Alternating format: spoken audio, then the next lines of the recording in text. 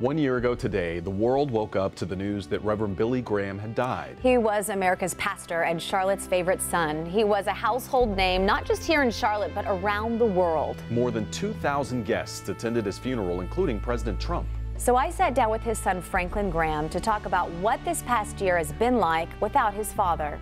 This past year without your dad, what has that been like? The family doesn't feel like it's been a year. I think when my father passed away, there was so much activity that week, over that 10-day period.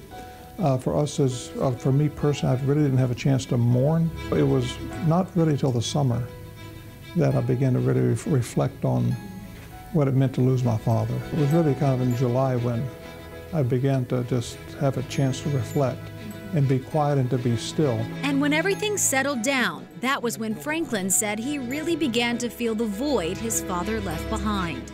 It wasn't that I grieved. I knew where my father was. I knew he was in heaven in the presence of God. He was back with my mother. You can't be sad for that.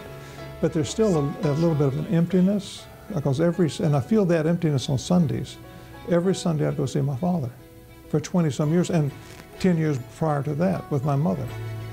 I would go see her every Sunday. So all of a sudden, something you've been doing for almost 30 years, now you're not doing it anymore. So you wake up on Sunday, and I get out of bed, get ready to, I'm not going to Montreat today.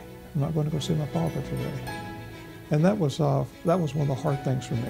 Are you guys keeping his house there? We're going to keep it. He gave that to the Billy Graham Evangelistic Association. We're going to make that into a small conference center so that churches, maybe a board of elders want to go up there and pray and spend the afternoon just reading the scripture and studying and having time together as a church group. We can do that in that house. Talk to me about the future of the Billy Graham Evangelistic Association. We're going to keep doing the same thing. We ain't changing nothing.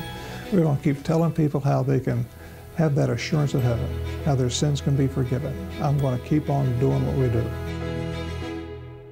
So I actually got to sit down with him like a few weeks ago prior to him leaving for a gospel tour in Australia, and this is actually in honor of the 60th anniversary of his father's historic crusades there in Australia. So it's hard to believe that that was 1 year ago that we were covering that. You said that earlier. I'm like, it's been a year already? I know, time flies. Holy